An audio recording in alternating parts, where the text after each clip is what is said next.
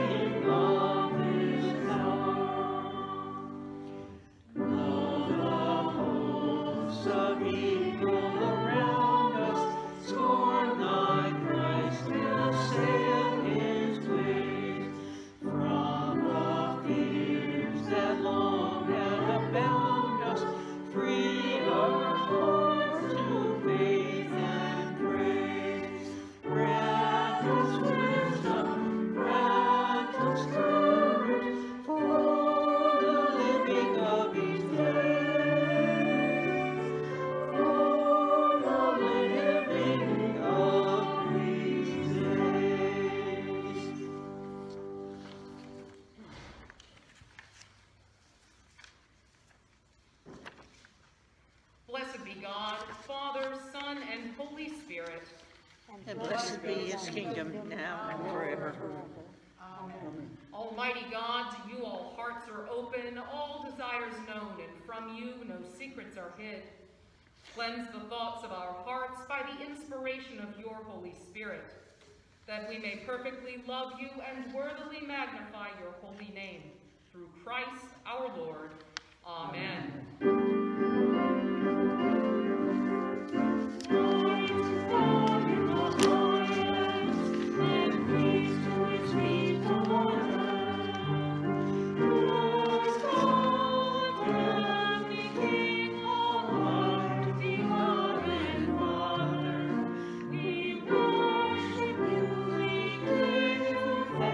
We praise you for your glory.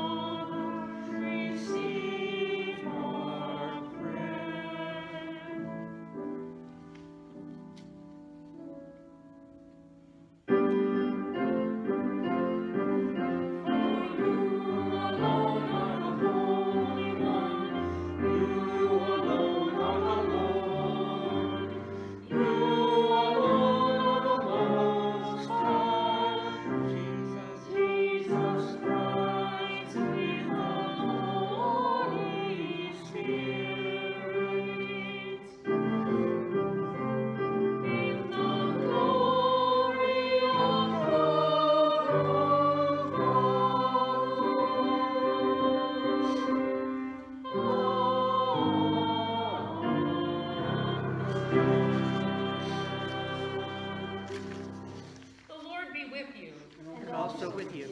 Let us pray. O God, your never-failing providence sets in order all things, both in heaven and earth. Put away from us, we entreat you, all hurtful things, and give us those things which are profitable for us.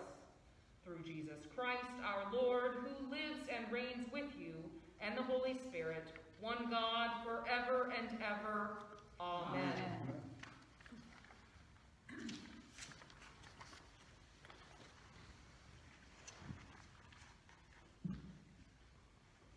The first lesson today is from the book of 1 Samuel, chapter 8, verses 4 through 11.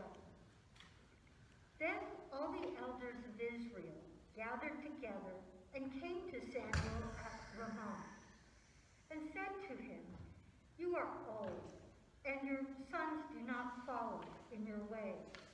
Appoint for us then a king to govern us like other nations." But the thing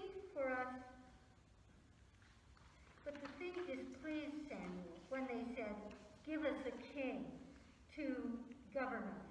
Samuel prayed to the Lord, and the Lord said to Samuel, "Listen to the voice of the people in all they say to you, for they have rejected you, and they have rejected me from being their king over them, just as they have done to me from the day I brought them out of Egypt to this day, forsaking me and serving other gods.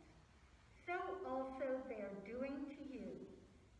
Now then, listen to their voice only. You shall solemnly warn them and show them the ways of the king who shall reign over them." So Samuel reported all the words of the Lord to the people who were asking him for a king. The word of the Lord. Thanks be to God.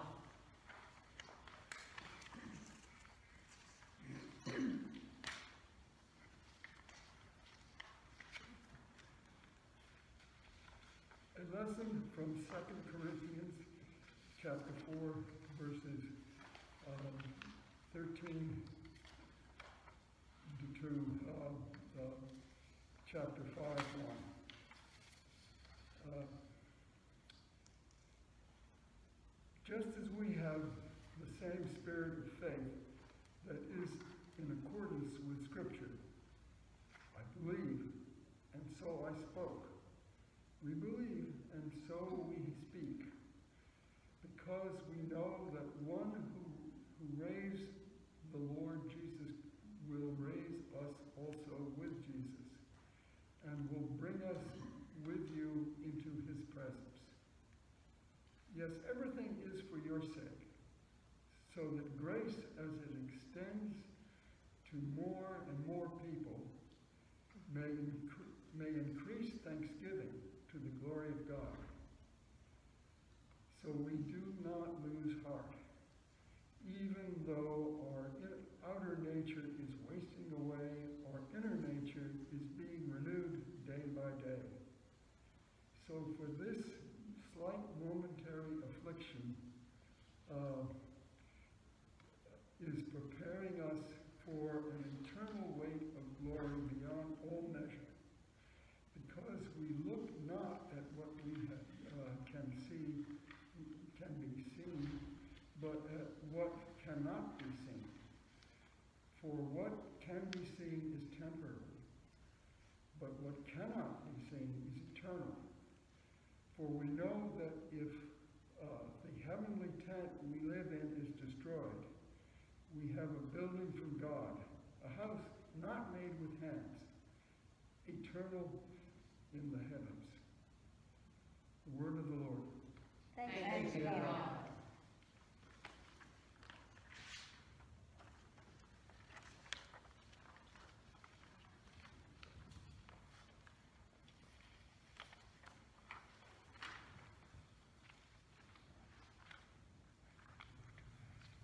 Psalm 138. I give you thanks, O Lord, with my whole heart. Before the gods I sing your praise. I bow down toward your holy temple and give thanks to your name for your steadfast love and your faithfulness. For you have exalted your name and your word above everything. On the day I called, you answered me. You increased my strength of soul. All the kings of the earth shall praise you, O Lord, for they have heard the words of your mouth. They shall sing of the ways of the Lord, for great is the glory of the Lord. For though the Lord is high, he regards the lowly, but the haughty he perceives from far away. Though I walk in the midst of trouble, you preserve me against the wrath of my enemies. You stretch out your hand, and your right hand delivers me. The Lord will fulfill his purpose for me. Your steadfast love, O Lord, endures forever. Do not forsake the work of your hands.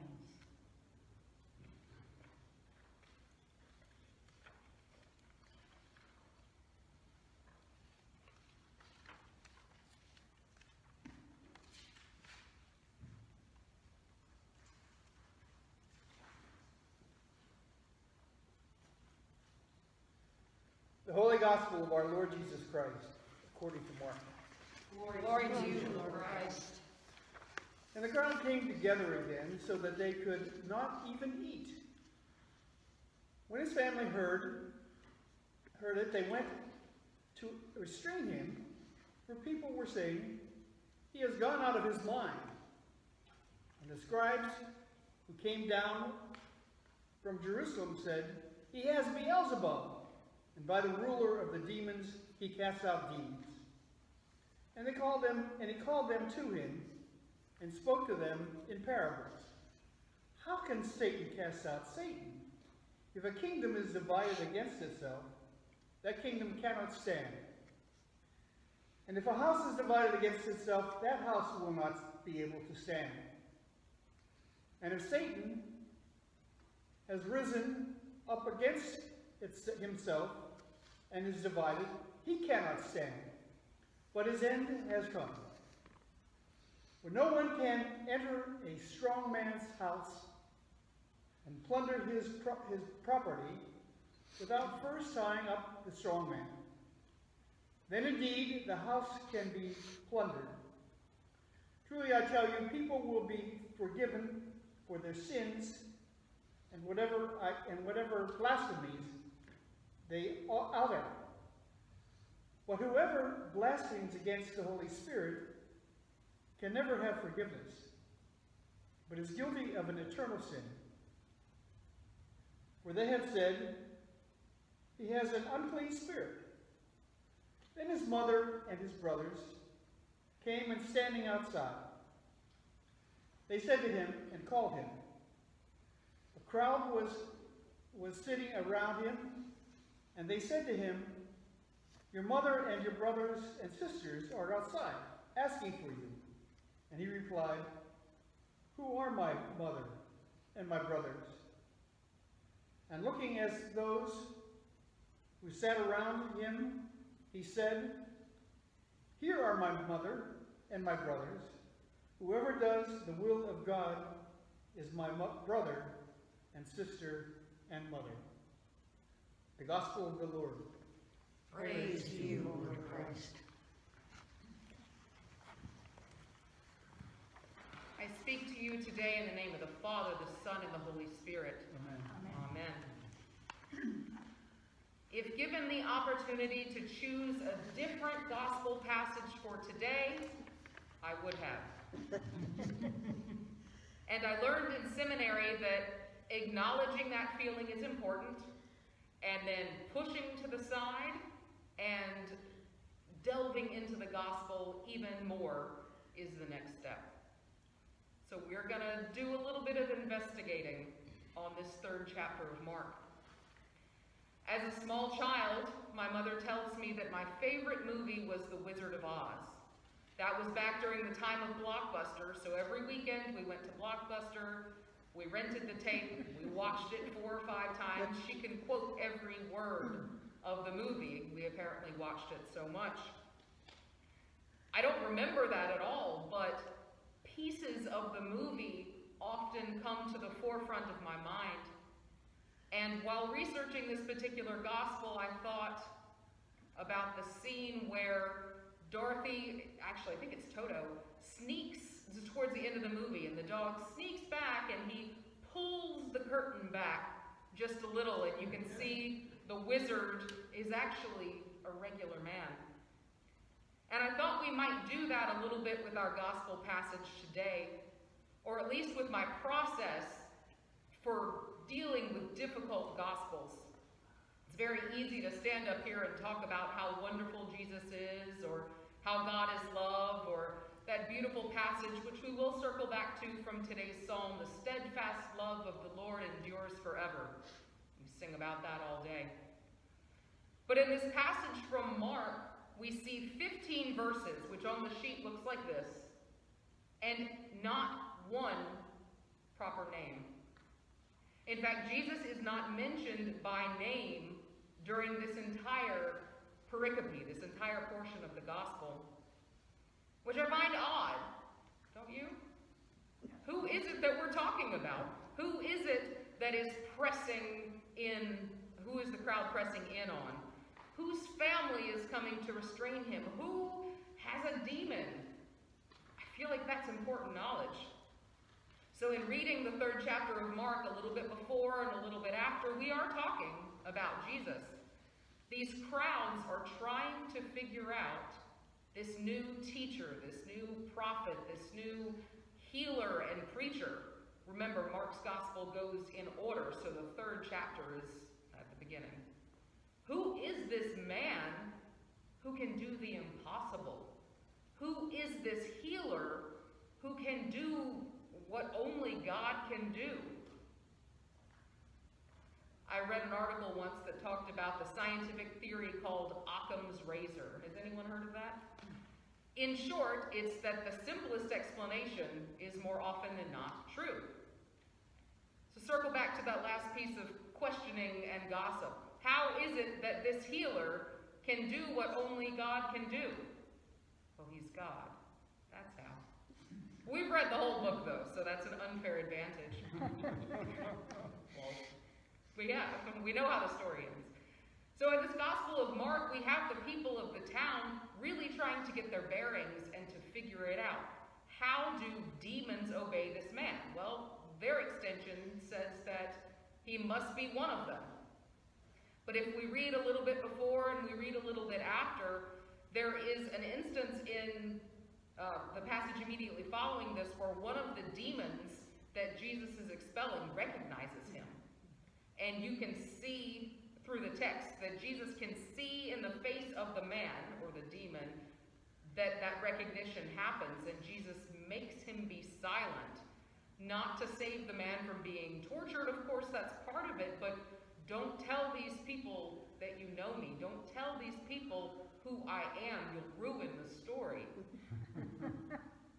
However, Jesus sees in the faces of all of these people family. The Virgin Mary comes to him with her other children and says, "Son, lay off it. You're 31, you need a break. Get a hammock. Go lay by the Sea of Galilee and rest." Because Jesus had been casting out demons one after the other for an extended period of time, and he was exhausted. The crowds are pressing in. He can't eat, he can't sleep. People want to know what he's doing. And he sends them away. He says, "Who are my mother and my brothers?" It's all of these people who are also children of God. Now, I want to circle back to the collect for today, because I trust in the wisdom of the makers of our lectionary. You see, they could have chosen another gospel for today's appointment, but they chose this one. There's no rule that says that every piece of gospel text has to make its way onto the Sunday lectionary. In fact, there are lots of chunks of the Bible that don't make it onto a Sunday. They bury it in a Thursday night in hopes that the preachers won't complain too much. But this one was chosen specifically for a Sunday, and chosen for Proper 4, which happens every year. Proper 1, 2, and 3 don't always happen based on the lunar calendar, but this is one that we address every mark year. Why? Let's go back to the collect. We pray to God, acknowledging his never-failing providence, and then we ask him to put away from us all hurtful things. I think the wording of that phrase is really, really important. Put away from us all hurtful things. Not stop all hurtful things. Not keep everything bad ever from happening to us, because that's an impossible ask. But we entreat you, O God, to put away from us all hurtful things and give us those things which are profitable for us. Profitable in this case meaning for our good and for the good of all God's children. And I keep coming back to that portion of the psalm that says, the steadfast love of the Lord endures forever. Because I think that's the point that Jesus is making here. In his exhaustion, in his hunger, in his overwhelmedness, which is now a word, in his overwhelmedness, he looks out at these people who are clamoring for God's love, and he says, you are my mother, you are my brother, you are my sister. At other points in some of the Pauline letters, we hear Paul describe us as co-heirs with Jesus to eternal salvation. And that's exactly what's happening in today's gospel. That's what's happening in the psalm. It's what they're clamoring for in the book of Samuel. We want to be children of God. And that's the good news today, my friends, we are. Jesus has claimed us as his brother, as his sister, as his siblings, as his mother. And I can't think of a more perfect way to springboard into Pentecost. Amen. Our service today continues with a proclamation of our faith, the Nicene Creed.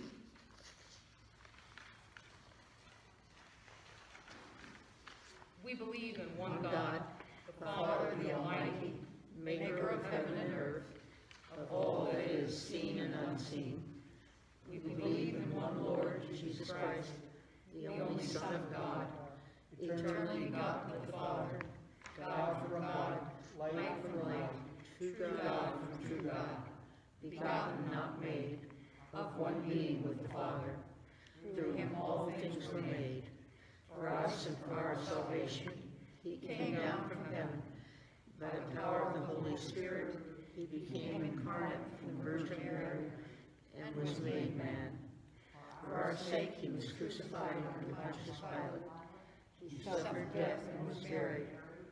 On the third day he rose again, in accordance with the Scriptures. He ascended into heaven and is seated at the right hand of the Father. He will come again in glory to judge the living and the dead, and his kingdom will have no end. We believe in the Holy Spirit, the Lord, the giver of life, who proceeds from the Father and the Son. With the Father and the Son he is worshipped and glorified. He has spoken through the prophets. We believe in one holy Catholic and Apostolic Church. We acknowledge the baptism for the forgiveness of sins. We look for the resurrection of the dead and the life of the world to come. Amen. Our prayers of the people today are a free offering. You may pray for anyone or anything that you choose, either aloud or in the silence of your heart.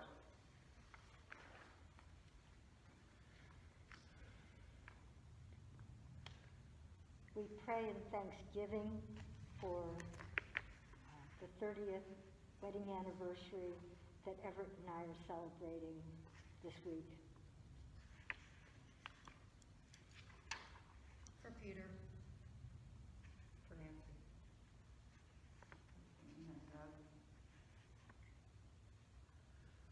Pray for my grandson who just graduated from college and is looking for work. For the peace of Jerusalem.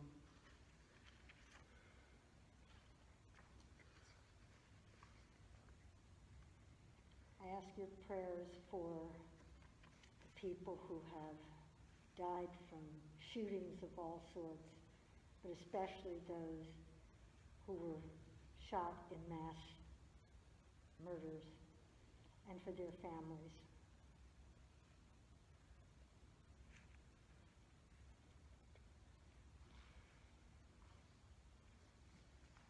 O Lord God, accept the fervent prayers of your people. In the multitude of your mercy, look with compassion upon us and all who turn to you for help.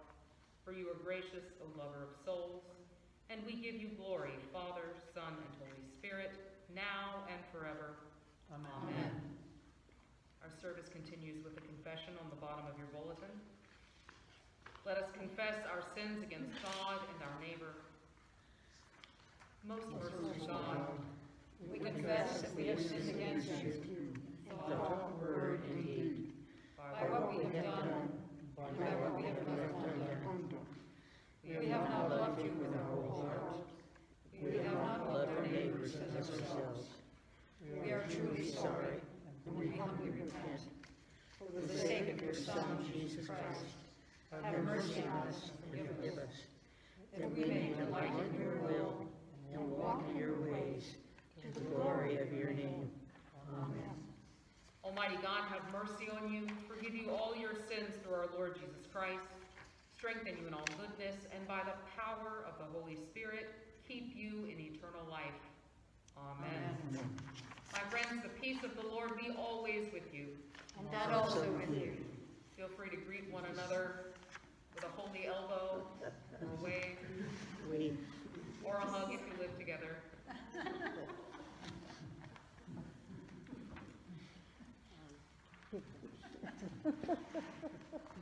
I believe we have only one brief announcement, although if I've missed something, someone please shout it out.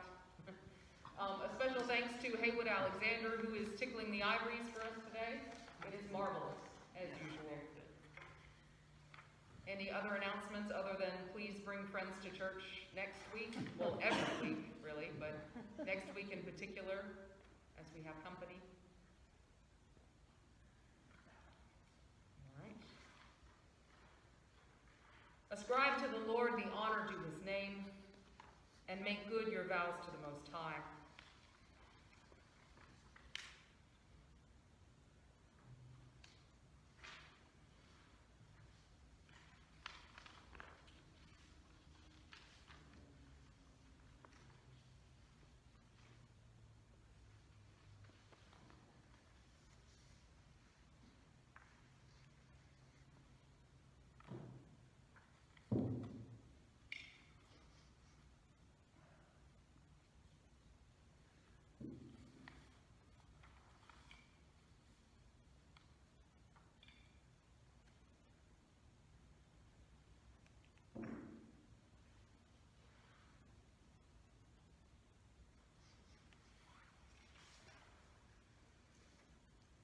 Just a brief note that we will sing the Sanctus, so if you have your music sheet flipped to the Sanctus at that point, it will be very obvious what to do.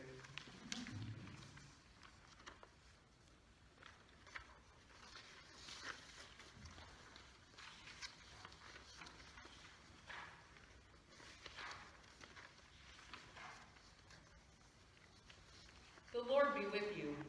And also with you. Lift up your hearts. We lift them to the Lord. Let us give thanks to the Lord our God. It is right to give him thanks and praise.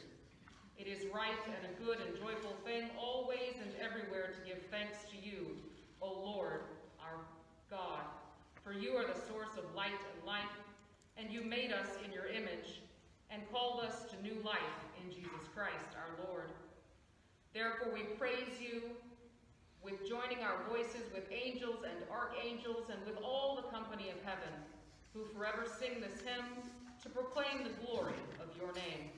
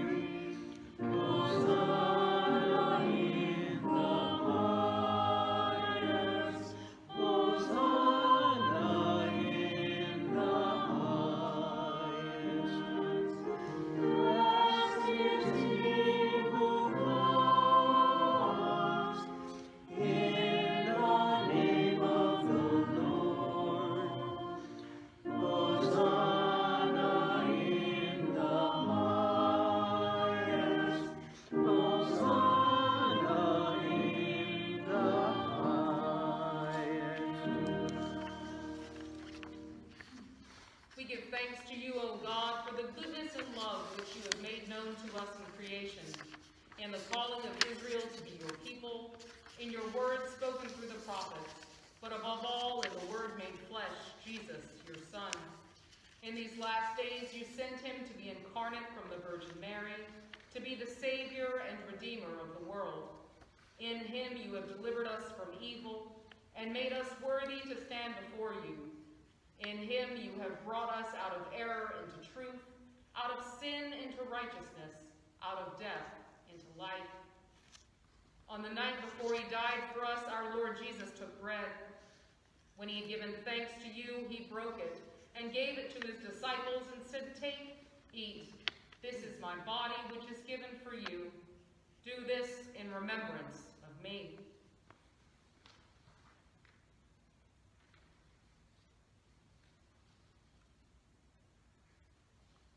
After supper, he took the cup of wine, and when he had given thanks, he gave it to them and said, "Drink this, all of you. This is my blood of the new covenant, which is shed for you and for many for the forgiveness of sins. Whenever you drink it, do this for the remembrance of me."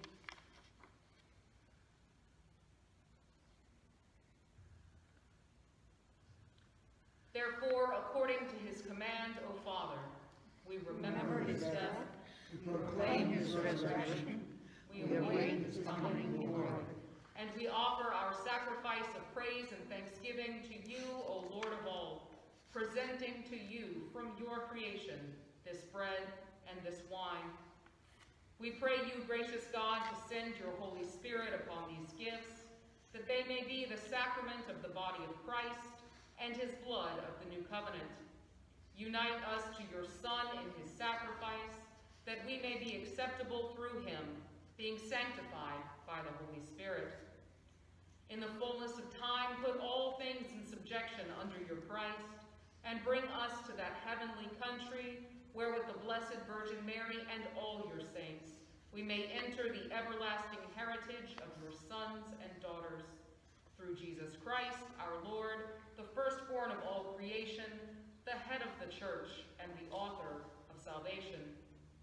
By him and with him and in the unity of the Holy Spirit, all honor and glory is yours, Almighty Father, now and forever. Amen. And now, as our Savior Christ has taught us, we are bold to say, Our Father, who art in heaven, hallowed be thy name. Thy kingdom come, thy will be done, on earth as it is in heaven. Give us this day our daily bread, and forgive us our trespasses, as we forgive those who trespass against us. And lead us not into temptation, but deliver us from evil. For thine is the kingdom, and the power, and the glory, forever and ever. Amen.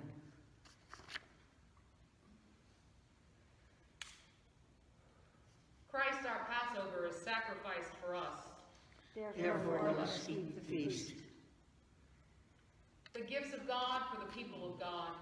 Take them in remembrance that Christ died for you, and feed on him in your hearts by faith with thanksgiving.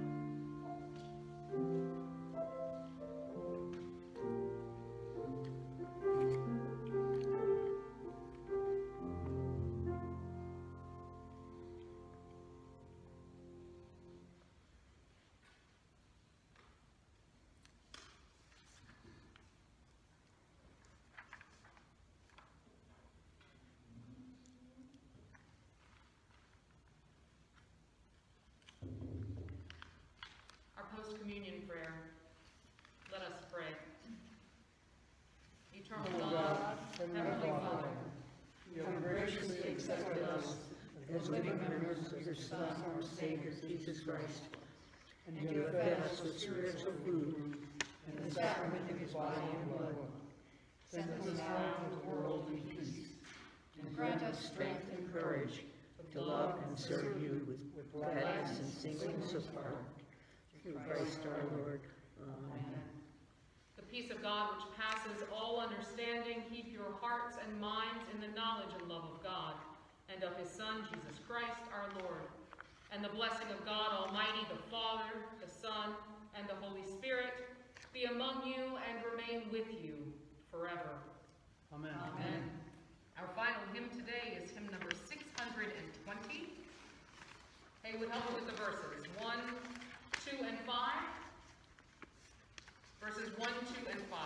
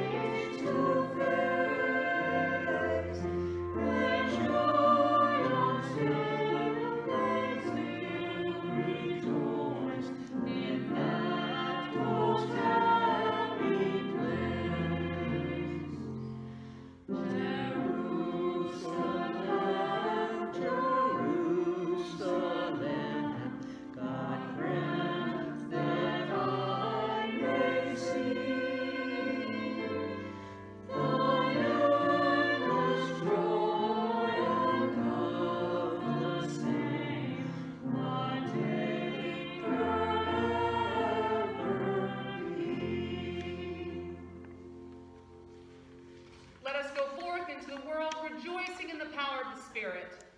Thanks be to God.